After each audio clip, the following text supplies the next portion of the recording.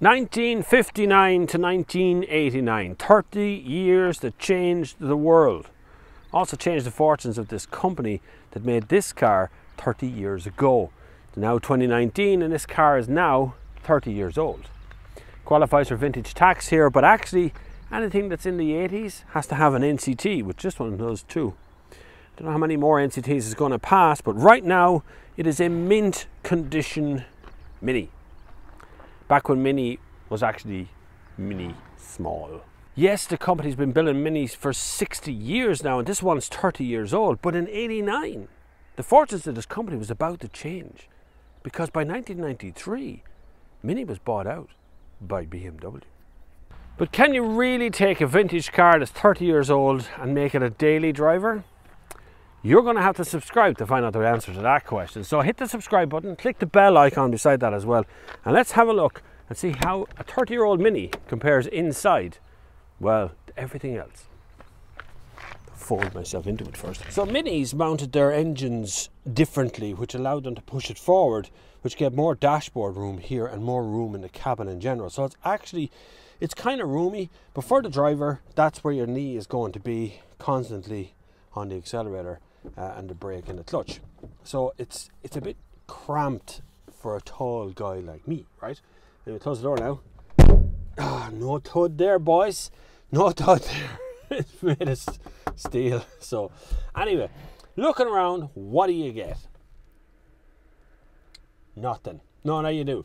You get a speedo, so they stop mounting it here. You get a speedo, you get a fuel gauge, you get a temperature gauge, you get a couple of lights to tell you battery condition, and you get a rev counter. You get two vents either side here, and then across the middle here I have a few things. This turns on and off the headlights. This is the hazard warning lights, rear window demister. I have no idea what that button does. That's the manual choke, and I don't know what that one does over there as well. I think there might be heat. I don't know. It might be heat. Then beneath that you've got a switch that says car screen off and on off, which is the blower inside the engine. Do something. I have a radio there which has a tape deck in it, JVC. No idea if that's original. It looks like an original box, but I'm not sure whether that originally came in 89. Although I did have a couple of 89 cars over the years, most of them Japanese, like a Toyota Corolla, and that had heating and electric windows and a radio and all sorts of stuff. After that you get a little ashtray up here. My daughter, who loved Mr. Bean idea, gave me a little teddy to be in here as well. So Mr. Bean's teddy's here, of course, because Mr. Bean being one of the most famous Mini drivers ever. Stay quiet there now, I'm going to keep going. Gearbox, I get a 4 forward speed, 1 reverse gear. There's a big manual handbrake in the middle. There's lots of exposed metal down there in the carpet. This is absolutely classic Mini, perfect stuff. The windows are windy. Let's see a winded thing here. To get the windows to open and close is the same,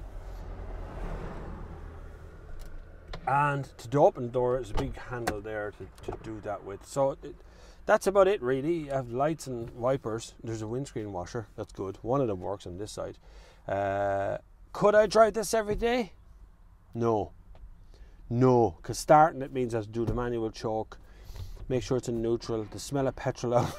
It's just like, no. As a weekend classic car, yes, you could drive away in this thing. The thing is, we actually got the whole family in here, in the back, in the front. We got the whole, all 4 of us fitted in this car quite comfortably. It's not terribly comfortable to drive because there's no suspension basically in the Mini. They put the very solid shocks in it. Makes it very good for handbrake turns, but that's as far as it gets. Let's see if I can fold myself into the back seat with this car. Don't forget to hit the subscribe button, by the way. Okay, here we go. We're going to get in the back seat. So you put a knob down here and lift that up. Very straightforward, actually. And get in the back. And before you say boo, you're in. I have enormous leg room back here. That's enormous. There's door bins. Massive door bins. There's even I don't think it's supposed to be detachable, but there's an ashtray back here. And there's a crook lock, as you would be called in Australia and New Zealand, crook lock. But like, I have so much room. Look at all the room you have. Not just lifts up out of the way, which I quite like as well. Rather than it being sort of slide back and forward, complicated thing, it's just on a hinge. End of story. But like, you could have lunch back here. I could put my feet out and everything. This is wonderful. Well done, Minnie. 30 years ago, you won on interior space. That's deadly. Love it. Love it. Right. So you do fit in the back.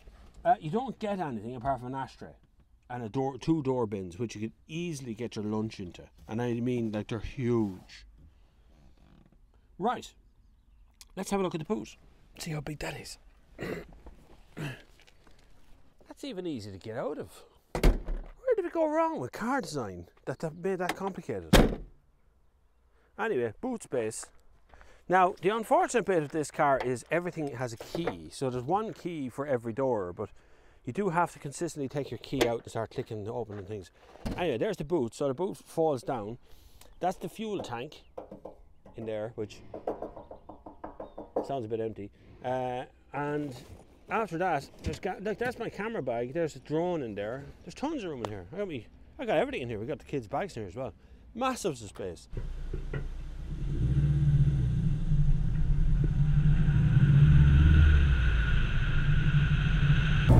The Austin Mini was, of course, Austin Allegro. There was the Morris Minor, Austin Minor, something else as well. They've got a pile of cars.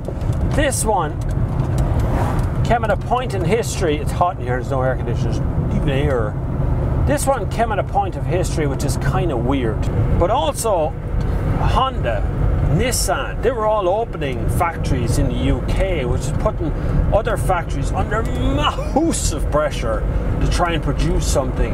And here was little Mini in 1989 still producing this car from the 40s.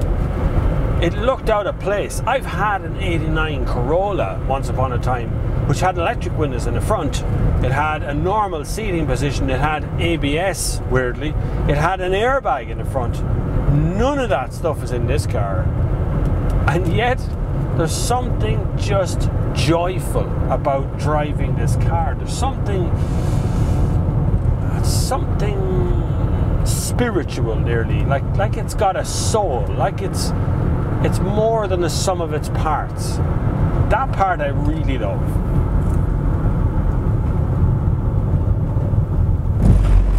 Suspension I don't really love.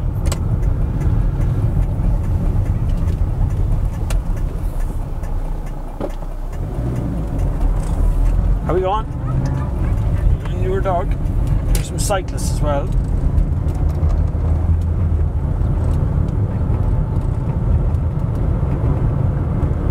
Now, it's not exactly nippy, but you know what? You'll get 4 people in this car easily, because what Mini did was made a... Let's just close that window there.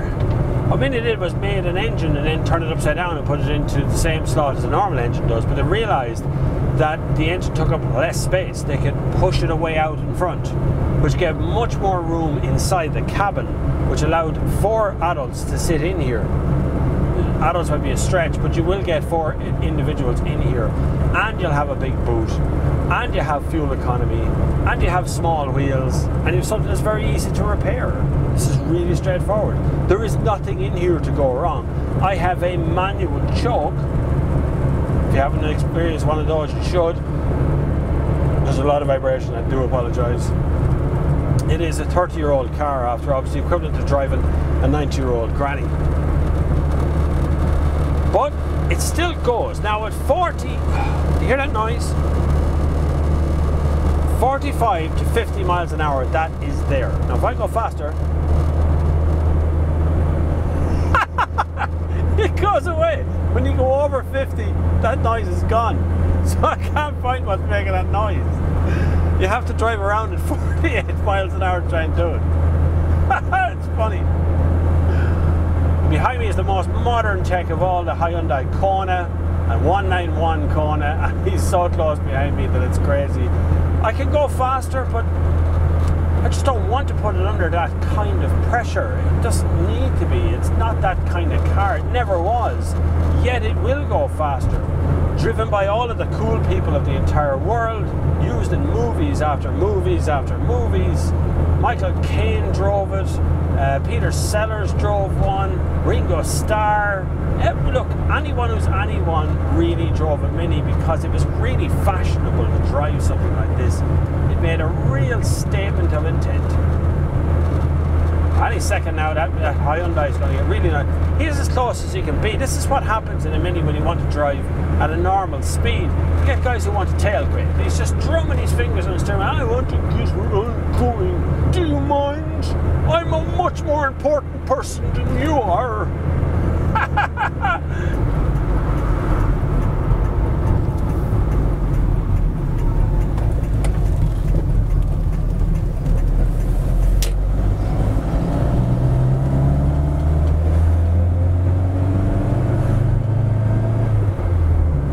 Great noise, isn't it? For 30 miles an hour. I know, it's good. A great tragedy for Mini, for Austin and the whole company, was just a short few years after this car came out, the whole company was bought out by BMW. Now, you can look at that any way you want. You can look at that as the Germans have come in and taken over our car company from the UK, but actually every car company in the UK was under fierce pressure. Every Japanese company was looking to open a new business right there in the UK. They wanted a slice of that pie, boys. You were dying anyway, and these cars were not going to save you. So with rose-tinted glasses, we look back on the Mini and what it did for my neck, and in fact there's no elbow room in here whatsoever, but what it did for everybody, what it did for us, what it did for motoring community, what it did out there in everyday life, it became a symbol of freedom. And for that, I salute you. But I think forever this small, big car should be consigned to the history books. This is the way it should stay.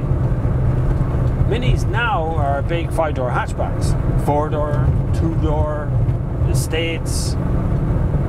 So Minis now are, well, big 5-door hatchbacks. They're not this little 2-door tiny car anymore. Now they're a big car. There's nothing wrong with that, because you don't feel very safe in this at any speed. I mean, my knees are the crumple zone going that way, and my elbow is the crumple zone going that way. And back there, if it hadn't hit me, oh, the fuel tank is in the boot. So thank you very much for watching. Hopefully you've learned something about the history of the Mini and everything it represents in this world. Why it's so important, and so is your subscription. I absolutely adore new subscribers. I love you all. You all come every single week and subscribe to the channel. It's brilliant, and I adore you, so keep coming. Hopefully you can support the channel, maybe financially as well. There are PayPal links, Patreon links, and so on down below. But either way, I hope you just subscribe and hit the bell icon and enjoy yourself. Until the next time, I will see you on the far side. And you.